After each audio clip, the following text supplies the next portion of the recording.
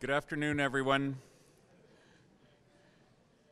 It's after our allotted starting time. We always give a couple of minutes. This has become an annual tradition to see whether we have reached quorum of 150 people, and we have not.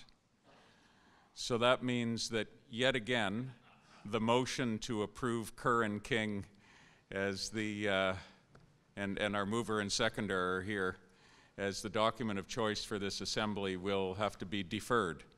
But it also means that you still have to listen to me give the General Academic Assembly address, and I'm very proud to do that. Thank you all very much for coming here. I see members of Senate, members of our Board of Governors, lots of students, student council reps, student leaders, graduate students, administrators, many staff.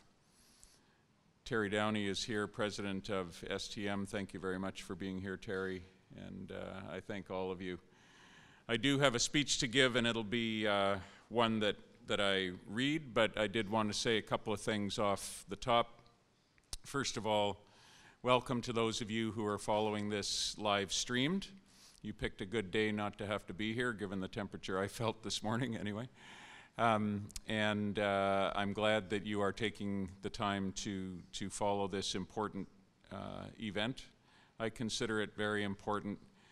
And I just wanted to thank all of you for the support that you have given me over the last 2.5 years and counting as president of this great institution. It's been a wonderful privilege for me. Nothing better could have happened in my life, and it's always terrific to be able to give this GAA address, which actually is my third. I can hardly believe that. I've tried to make them into a series and to link them along the lines of certain themes. I think you'll hear that today. So thank you very much for being here. It's a very important occasion. It's an opportunity, as legislated in the University of Saskatchewan Act, for the president to be able to give a sort of state of the university address, or, as I read with some bemusement, anything else that he or she thinks is important. But I think I'll stick to the university.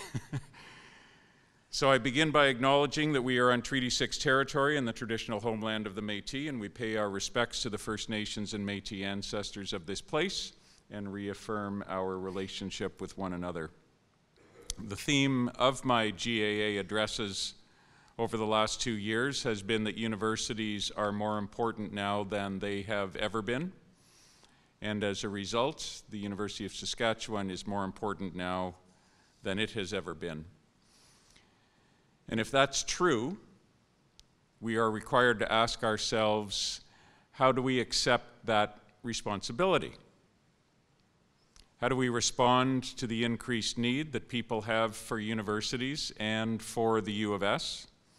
Either those people who attend here as students or those who are not students but are influenced by all that we do. How are we able to contribute in the ways people need us to contribute, given the world that we inhabit today? One answer, and I offered this in my first GAA speech a couple of years ago, is for us to identify the features that are shared by great universities so that we can focus on them as we develop and evolve.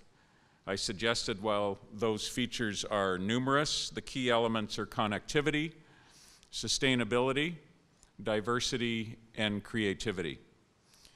And these features are foundational to our vision, mission, and values document, which in turn, and I think this is important to emphasize, has informed our proposed university plan. I believe that we got that vision right. We will contribute to a sustainable future by being among the best in the world in areas of special and emerging strengths through outstanding research, scholarly, and artistic work that addresses, and I underline this part, the needs and aspirations of our region and the world, and through exceptional teaching and engagement. To me, global excellence, our many forms of discovery, and the commitment to engaging with what the world needs, the importance of teaching, all of these things are there, and they are embraced by the imperative of contributing to a sustainable future and the many forms that that contribution can take. It follows then that our proposed university plan begins with the statement that we will be the university the world needs. The proposed plan essentially responds to that question that I asked a couple of minutes ago. How are we able to contribute in the ways people need us to contribute, given the world that we now inhabit? How are we going to govern ourselves not only on the basis of what we want to be, but what the world needs us to be? How are we, put another way, going to design ourselves to be the university for the future? And not just any university for the future, but the university that, with our unique strengths, we can be for the future.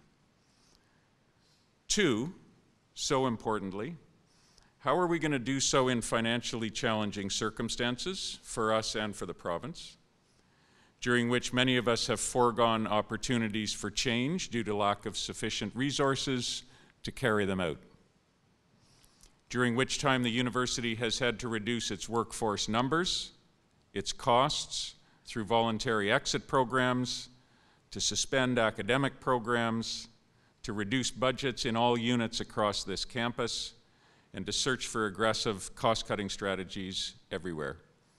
A couple of facts, I could give you many more. Base grant funding, the amount used to operate this university, is less now than it was in 2012-13, and has been reduced by $91 million since 2014-15. Last year's provincial sales tax budget decision, increases in utility costs above the general rate of inflation each year, even as we achieve results in reducing the overall usage. Mid-year clawbacks, uncertainty over College of Medicine funding, these continue to emphasize the need for us to plan. And we need to plan well by focusing on our mission and by enhancing revenues such as increasing enrollment in areas of student demand, reducing expenses, guaranteeing financial sustainability, and ensuring exceptional quality in all that we do. Those are important and weighty issues. And I believe that just as with the vision document, we have succeeded in addressing them in our proposed university plan. It's been approved by Council, and it goes to Senate in 2 weeks and to the Board of Governors in June. That's why I'm calling it still a proposed plan. Time will tell, history will judge, but I believe the plan's integrity is in the fact that it has looked those questions in the eye. It identifies what this university needs to concentrate on in order to be the university for the future. So I'd like to speak about the tremendous successes we've had this past year, all of us have had this past year, how they predict we will fulfill the bold goals of our proposed plan, remind us of why it's important to have a bold plan at a time of ongoing financial constraints, and why it's important to design ourselves to be an outward-looking university for the future. So how can we be the university for the future? I've argued before that many rankings mechanisms not proficient at asking this question are even less proficient at answering it, and therefore evaluate universities along less consequential lines and along the same lines year after year, even though so much has changed. Our proposed plan, I argue, has not made the same mistake. One way to be a university for the future is to engage with and to be seen to be engaging with what the world needs us to be. That is our value proposition, to deliberately confront humanity's greatest challenges and opportunities, part of the courageous curiosity that is the first commitment of our proposed plan. Our way to be the university for the future is to identify which of those challenges we should confront given our unique strengths, 6 signature areas, 2 CFREFs, and so on, and then confront them. The confidence that runs through the plan is due to the fact that we're no longer a university only of promise and potential, but a university that is now realizing that potential. What is the recent evidence for that confidence? There is much. A few examples. Using our state-of-the-art cyclotron, we're producing medical isotopes for the diagnosis and treatment of cancer, a fitting homage to the cobalt-60 work that was done here decades ago. Since June of 2016, we've been supplying Royal University Hospital with all its medical isotopes instead of RUH having to bring them in from Hamilton, Ontario. This is of enormous significance given the closure of Chalk River just last week, March 31st. As a result, over 2,000 patients have received PET-CT scans near their homes and families instead of having to travel to health centers in other provinces. We're a national leader in community-engaged health research, particularly in using robotic technology, whimsically called Doctor in a Box, to deliver health care to people in the north so they don't have to leave their homes. This also reduces costs for the provincial health system. And new remote telerobotic health techniques, such as long-distance ultrasound imaging, are changing how we diagnose and treat chronic diseases for people without access to larger medical centers. If our community-engaged health research is at the vanguard of change, identifying community needs and helping solve them, so is our crop development work. The U of S has become Canada's leading hub for crop genomics. At our Global Institute for Food Security, we are combining cutting-edge plant science with computational techniques to transform the breeding of crops, including wheat, canola, and lentils. We are succeeding in improving drought, pest, and stress resistance in crops, and our goal is to be a unique resource for plant breeders around the world by 2022. These are examples of how we are already confronting humanity's greatest challenges and opportunities, as our plan's first commitment, Courageous Curiosity, asks us to do. In the process, we've become a talent magnet for the U of S, the City of Saskatoon, and our province. In the last 2 years, we've attracted Yolanda Seddon, recipient of a recently announced NSERC Industrial Research Chair in the Western College of Veterinary Medicine, Canada Excellence Research Chair Leon Koshin from Cornell University to help lead our efforts in food security research, Alexandra King from Simon Fraser University to be our first Cameco Chair in Indigenous Health, and Jay Familietti from the Jet Propulsion Labs in Pasadena as one of the new Canada 150 research chairs. 24 in total across the country were just announced last week in Ottawa. He was one of them, to help lead our efforts in water security research. As a result of bringing such talent here, we are creating a culture of excellence and diversity that will increase our attractiveness to students and researchers and staff globally, enabling us to contribute further to the world's greatest challenges in our unique way. And I'd like to take the opportunity also to thank Jackie Ottman, our new Vice Provost Indigenous Engagement, most recently from the University of Calgary, Guy Larocque, our new AVP Alumni Relations, most recently from York University, and Darwin Roy, most recently from Lac La Ronge Indian Band, as our new Executive Director of Community Relations, for joining us as well, all under that category of us being a talent magnet because of what we're doing here. As an aside, attracting just one of those research talents meant we climbed in the Shanghai ARWU rankings by 100 places this past year. Another feature of the University for the Future is our proposed plan's second commitment, Boundless Collaboration, that asks us to invigorate the impact of collaboration in everything that we do. We have the confidence that this is possible at the U of S because of our tendency to be collaborative. We say as much in our vision document. We have a well-deserved reputation for creativity, collaboration, and achievement. We now need to turn that reputation into further success, and we say this in the proposed plan, by growing the number, diversity, and scale of local, national, and international partnerships in research, scholarship, and training, and we say that in the second commitment. We have been doing this recently as well. In the past 2 years, we've signed an MOU with the other 23 post-secondary institutions in this province to close the education gap with Indigenous people, an MOU with the FSIN, with the National Centre for Truth and Reconciliation, with artistic institutions, the Ramey Modern and the Saskatoon Symphony Orchestra, and most recently with the City of Saskatoon. Almost all of these are firsts of a kind in this country.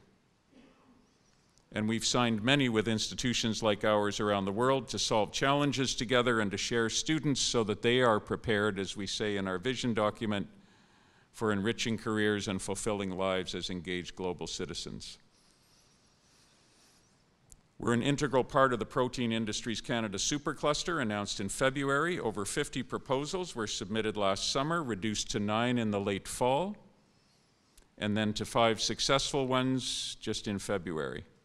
Over 120 small, medium, and large businesses, several universities, NGOs, and other institutions from the Prairie provinces are involved, but we are, by far, the most research-intensive of these universities, and by far the most experienced in the necessary agricultural, food security, and public policy research this supercluster's work depends upon. These many partnerships are more than aspirational words. They are public acknowledgements of our proposed plan's second commitment, boundless collaboration, that we will keep, underscoring our mission to build a rich cultural community. I've been focusing on our global and national impact in many of these examples, but I want to emphasize the importance of our partnership with the City of Saskatoon. Keep in mind that the U of S owns 18% of the land within a 5-kilometer radius of downtown, pays $7.5 million in municipal taxes, is responsible for 40% of the bus users, is connected to many local charities, offers many sports programs for children, and offers health and legal services in the inner city. And that's just a small set of examples. We have an enormous responsibility to Saskatoon, and we need to honor it. Great cities need, and great cities deserve, great universities. A strategic relationship between the two is therefore crucial. All the more so because cities are becoming the sites of greatest influence in Canada, because the country's population has recently become more urban than rural, and because innovation in sustainable energy, transportation, infrastructure, environment, housing, health, and more is needed and is happening in cities. This is yet another feature of the University for the Future, one that is intentional about its city relationship. Hence, our MOU with the City of Saskatoon focuses on where our strengths have relevance to the needs of the city, so that together we can, quote, serve and enhance the public good, and through innovative and collaborative solutions, seek to address issues of mutual concern. Another feature of the University for the Future is to achieve meaningful change with and for our communities. Our proposed plan's third commitment, Inspired Communities. There are many ways we're doing this. I'll focus on just a few. The list is much longer than this. Woven into the mission of the College of Dentistry is its commitment to provide dental care to neighborhoods and marginalized groups of Saskatoon. The college has various initiatives to meet those needs, including the Saskatoon West Dental Clinic, the Syrian Refugee Initiative, and the Pediatric Outreach Program. The college is looking to establish 8 new dental clinics serving priority populations. 6 will serve Indigenous communities, 2 of which might begin this year.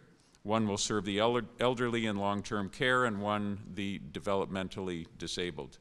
Our College of Law, in partnership with Nunavut Arctic College and the Government of Nunavut, launched its Nunavut Law program last fall. It aims to increase the number of practicing lawyers in Nunavut, produce graduates that can practice in various fields of law, and improve access to justice there. It will also deliver relevant educational programming to the territory in line with the Government of Nunavut's Sivumut Ablukta mandate, which is to have more well-educated and self-reliant citizens, with a majority of youth graduating from high school, college, or university with the same level of capability as graduates anywhere in Canada. Other examples of achieving meaningful change with and for our communities: the Social Sciences Research Labs and the College of Arts and Science completed a comprehensive research survey called Taking the Pulse. By my count, it's the 3rd in the last 15 years, to document attitudes and opinions on important and controversial issues facing people across this province. A representative sample of 400 Saskatchewan residents answered questions about a variety of timely and hot-button topics in the province. An ongoing partnership that has continued for 15 years with Postmedia allowed the Saskatoon Star Phoenix and the Regina Leader Post to use the new survey data in their Boxing Day editions and to present it in a way that matters to the Saskatchewan public. This spring, the University Art Galleries is launching a campus-wide Indigenous Artist in Residence program with the support of the Humanities Research Unit and the offices of the Vice Provost Teaching and Learning and the Vice Provost Indigenous Engagement. The residency program will feature Indigenous artists exploring the principles of truth and reconciliation at this university with students, staff, and faculty. The program is another step in an ongoing partnership between the U of S and Wanuskewin Heritage Park. Our goal of achieving meaningful change with and for our communities led to our acquisition of the Forest Building in Prince Albert across from its City Hall. This gives us the opportunity to bring together many programs we have been running there for years, but under difficult infrastructure conditions for the benefit of that community. The Prince Albert location also provides us with a gateway to the north so that we can expand our course and program offerings to people who live too far from Saskatoon to enable them to otherwise attend university. Nursing, arts and science, and medicine are currently among these, but the list will grow because of the improved venue, the larger venue that we have secured. Half of the students currently enrolled in our programs in PA are Indigenous, half of them. And the new building, increase in program offerings, and growth in student numbers will benefit Indigenous students and their communities. This community engagement with Prince Albert is also part of a larger reality that our proposed plan's third commitment acknowledges. The C.D. Howe Institute's latest report states that labor market trends show a gradual shift to jobs that require higher skill levels.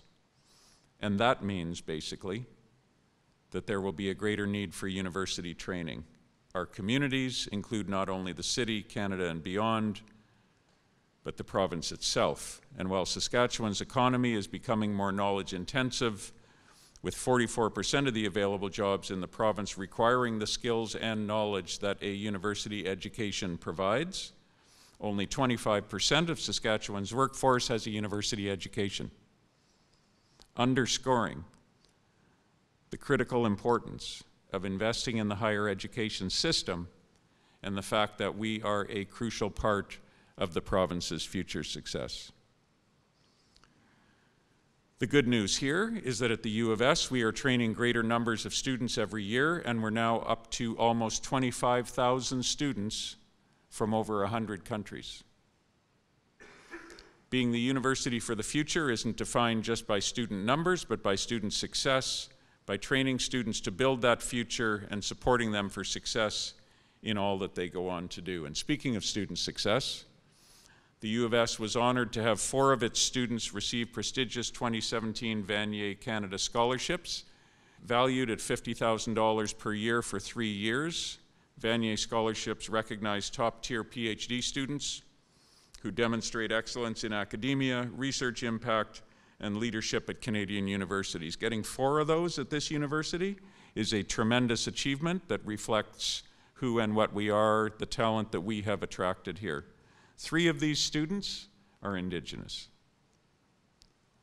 In this age of disruption, the pace of innovation today is very fast, with new technologies like artificial intelligence, next-generation genomics, and robotics displacing established technologies and, in the process, changing the way that we think, behave, do business, and learn.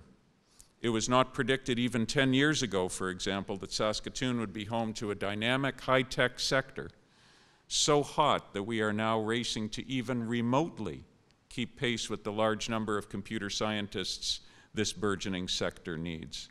U of S graduates are driving this. At Solido Design, for example, which designs software to create chips for modern electronics, 53 of their 63 employees, or 84%, are U of S graduates.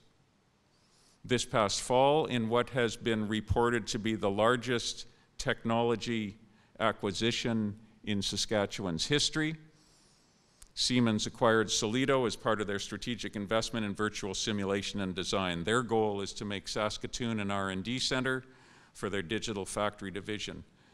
Interestingly, Siemens cited the presence of our university and our proven ability to provide high-quality graduates as a key reason for that acquisition.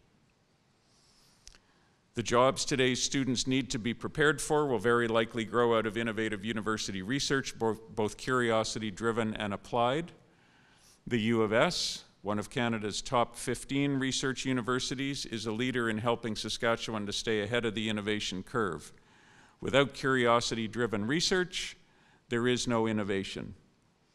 Without curiosity-driven research, there is no innovation, which is the principle behind the Fundamental Science Review report that positively influenced February's federal budget 2018. All of this is why one of our guideposts for the plan's third commitment, Inspired Communities, is amplified contribution to GDP, job creation, and economic security in Saskatchewan and across Canada. With nearly 900 community partnerships in diverse fields in Canada and globally, we are succeeding in connecting the U of S and Saskatchewan with the world. To increase student chances of success in the job market, we're providing more research opportunities for undergraduate students. We're increasing the numbers of graduate students. 17% of our student population at the moment is at the graduate level, which puts us 8th highest in the country out of 96 universities and exactly in the middle of the U15. And we're creating more work placements for our students. Countless business ideas have been generated on our campus in a diverse range of disciplines, and more than 70 businesses have now been established, not just as startups, have been established by members of the U of S community in just the last few years.